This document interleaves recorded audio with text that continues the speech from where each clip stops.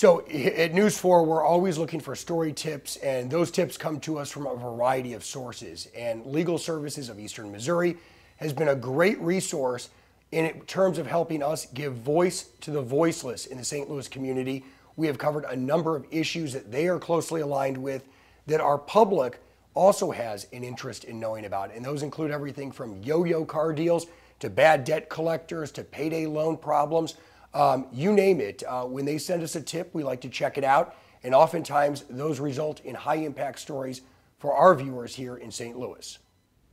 We're shining a light in dark places, places that maybe would not get coverage otherwise.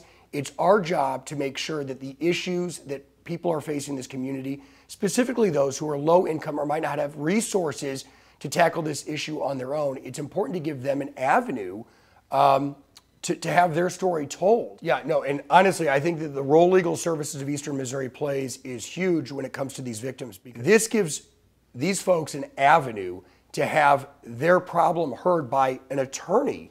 And that's a resource they might not otherwise have access to. I mean, I was surprised when I found out that we were being honored with this award. It's something that I truly feel humbled to receive. I appreciate it, and I hope that I will continue to hear from Legal Services of Eastern Missouri, because the clients they serve and the stories that they have are important, not only to them, but to this community in general, because they definitely help people.